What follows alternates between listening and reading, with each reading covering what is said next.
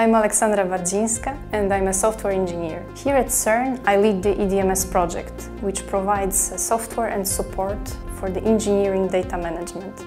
For example, you can find the technical specifications and designs of magnets which are installed in the LHC tunnel. As well, in EDMS, you can find the various test results done on equipment and the maintenance documentation. At my work, there are two aspects that I particularly enjoy. One is the technical side, where I actually design and develop software solutions that meet the requirements coming from various user groups at CERN. And it's really satisfying to see those solutions actually working. There is the second aspect, is the human one. This is a working team, and it's really good to see how the knowledge and ideas are exchanged.